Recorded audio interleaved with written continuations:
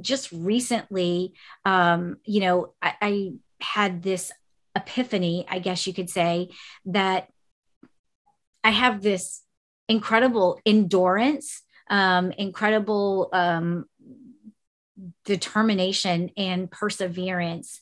And I don't think that that's something that you just get.